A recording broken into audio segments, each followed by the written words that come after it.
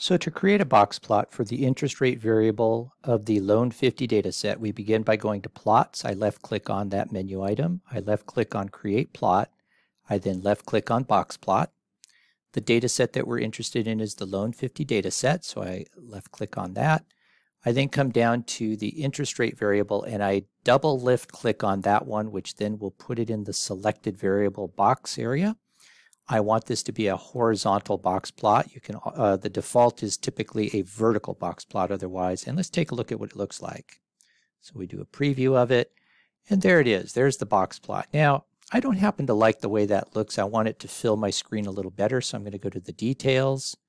I'm going to go to the image in the plot.